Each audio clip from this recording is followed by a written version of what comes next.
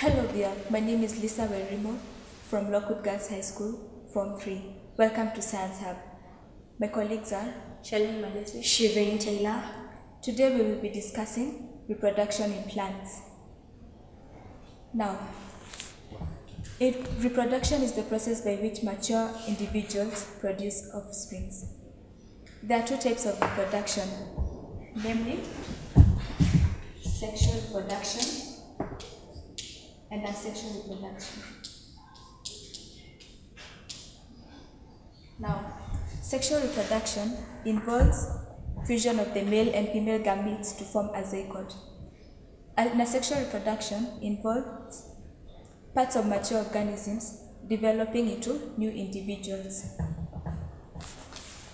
Some of the importances of reproduction are: 1. Procreation. 2. It improves the quality of members in a species. 3. It increases the number of organisms in a species. 4. It brings about formation of seed spores and larvae which reduce intraspecific competition. And 5. It involves the development of resistant stages in life cycle of various organisms, making them capable to withstand period of drought. Now we move on to cell division. Life in living organisms starts as a single cell, a spore, or a zygote. In multicellular organisms, the cell divides into two and continues to divide in the same way. In unicellular organisms, the cell divides into two separate daughter cells. The cell division starts with the division of the nucleus, i.e. the chromosome and the cytoplasm. Chromosomes. In the nucleus, there are a number of long thread-like structures called chromosomes. Each cell normally has a fixed number of chromosomes. Each chromosome is made up of two parallel strands called chromatids. Each pair of chromatids is connected at one point by the centromere. Now, I will illustrate how a chromosome looks like.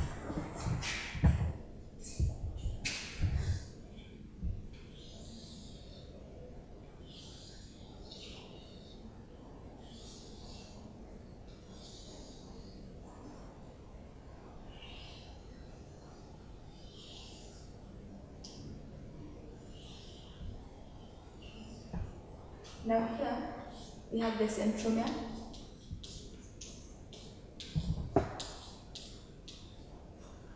and here we have the chromatid.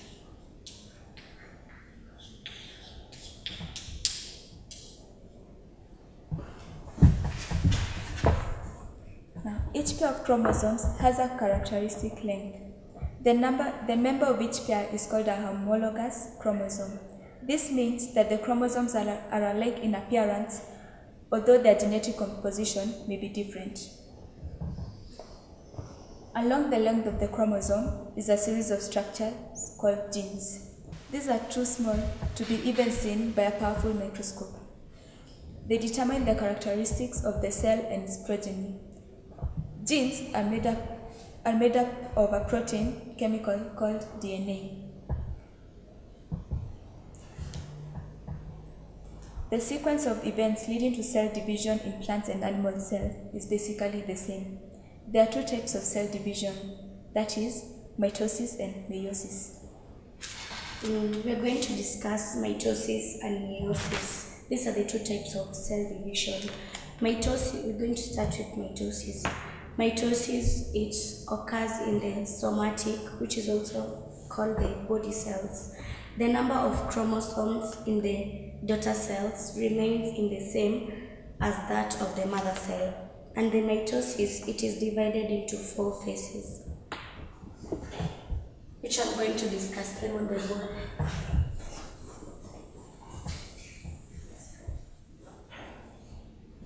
The first phase of mitosis, we have interphase,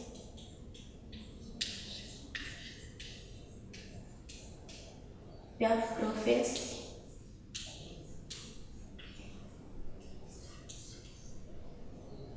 we have metaphase,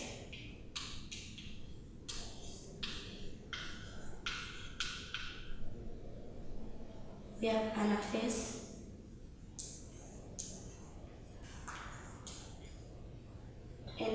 lastly, we have telophase.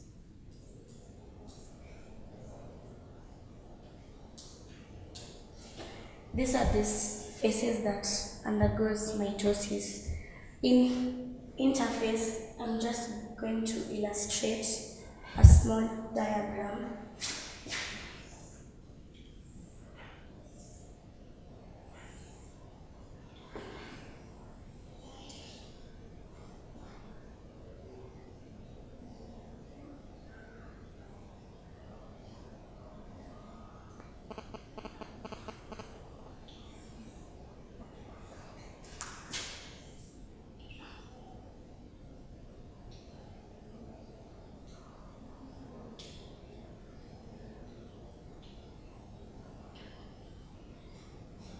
Here, these are the chromosomes.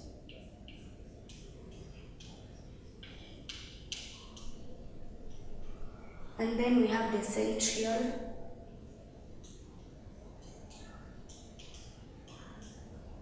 Then we have the nucleolus.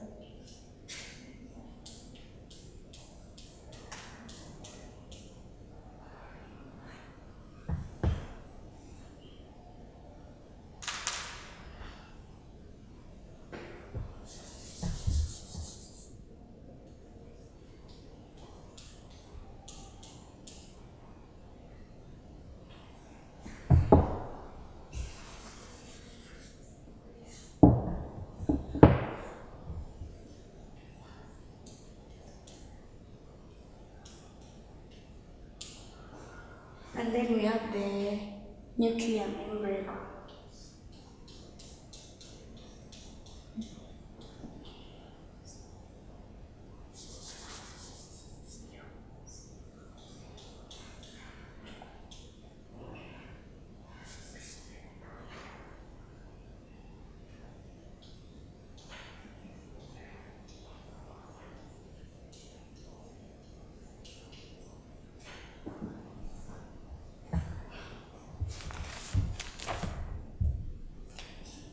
Now this is the interphase. This is the first stage of mitosis. We also have the second stage, which is the prophase.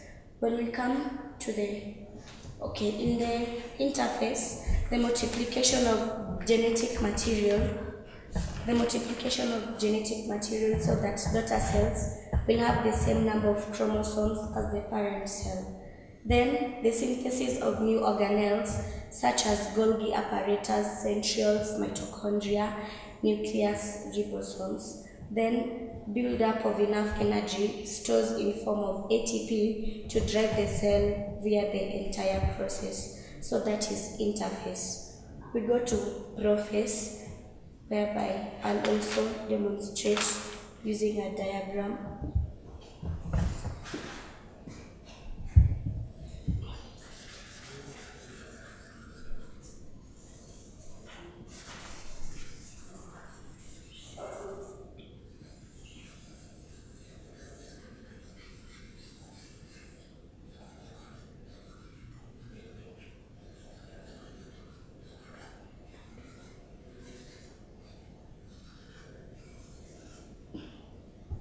This is the second stage of mitosis. This is whereby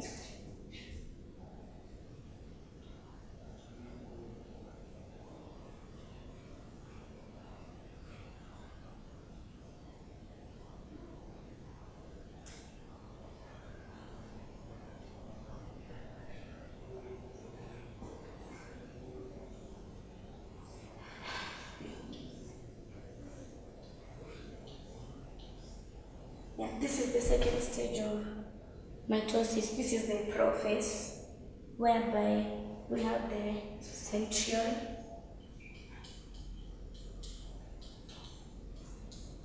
these are the spindle fibers,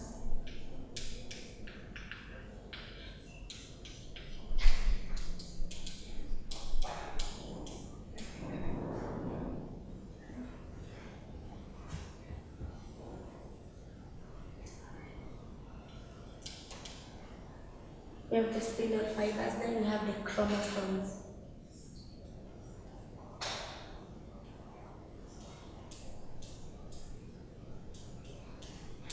As seen in interphase, now we can see that the chromosomes were just in thread-like, but now we can see that they are in pairs. Yeah, this is the prophase.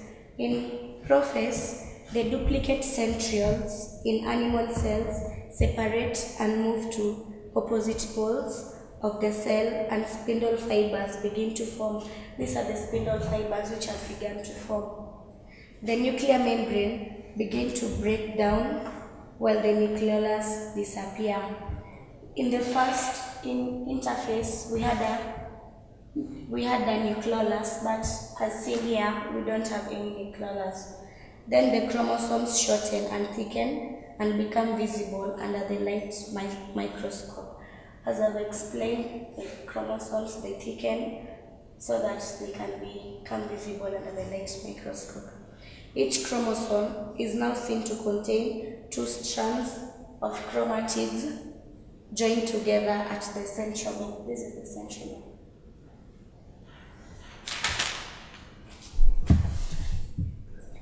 Then we have the metaphase and the metaphase. When we come to the metaphase,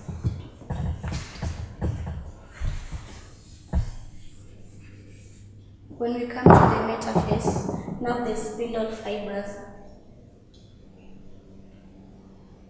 they join together at the inside, like that.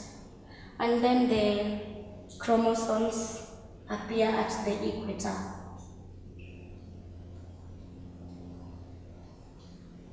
Of the spindle fibers. That is the metaphase. And then the anaphase, these chromatids, they start to move apart from each other, whereby it's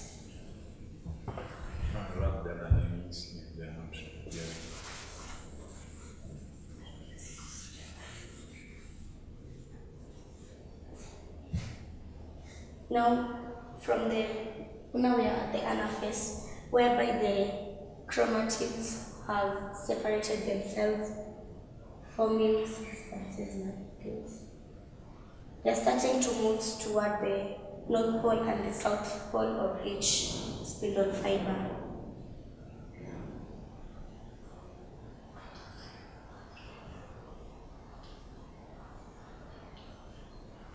Yeah, this is the anaphase. Yeah, this is the anaphase. Then we come to the telophase. At the telophase, this is whereby 2 daughter cells are formed. It's going to form something like this.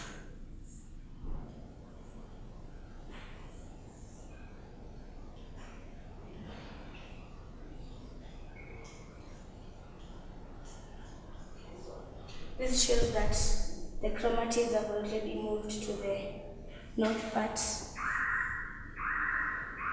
Yeah, the chromatids, they have moved to the northern part, and then we have a nuclear membrane again, whereby they are usually aligned in.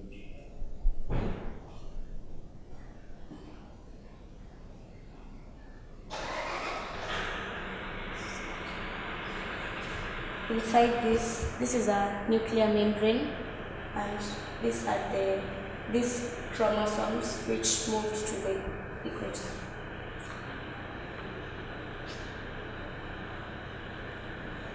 So after this, it goes back to the interphase. These are 2 daughter cells. After the 2 daughter cells have been formed, they go back to the interphase. The process repeats itself. When we come to meiosis, it takes place in the reproductive organs during gamete formation in organisms.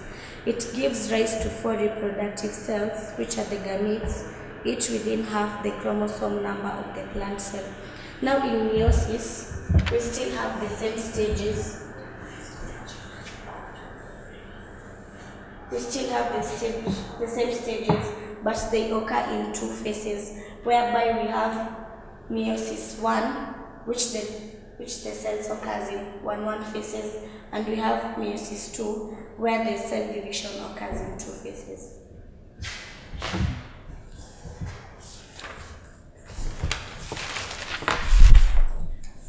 Now we go to asexual reproduction.